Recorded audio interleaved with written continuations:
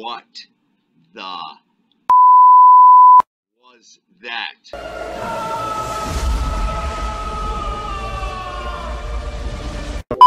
2 seconds later. Looks like I picked the wrong week to quit smoking. Based on the starting lineup, that game was everything I expected in the first half. That is one big pile of shit. I didn't like the starting lineup, but let me say this. It's Arteta's house. He can furnish it how he wants. He has till the end of the season.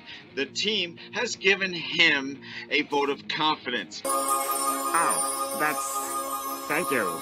Okay. So any of this Arteta out now stuff is not helping the situation. Get the fuck out of here. Oh, the language on you. When did it stop being fun to be an Arsenal supporter?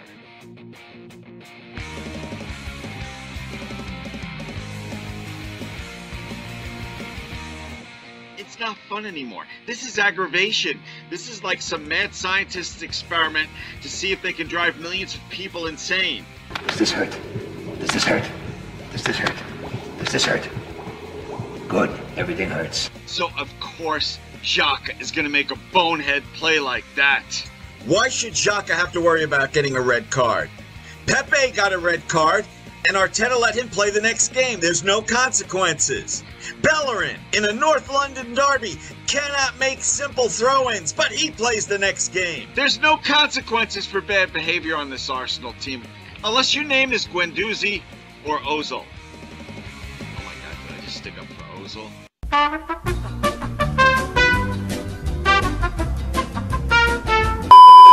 believe I'm going to say this, but this season has been going so bad.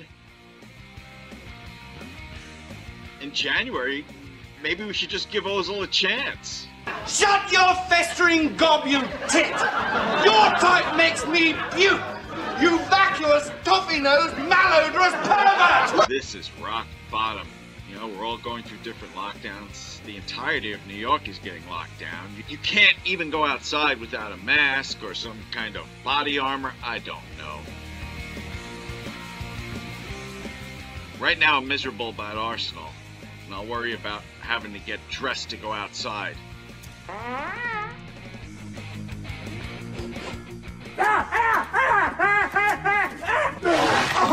Our season feels like that scene in Aliens.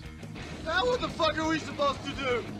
There's some real pretty shit now, man! This is rock bottom. New York out.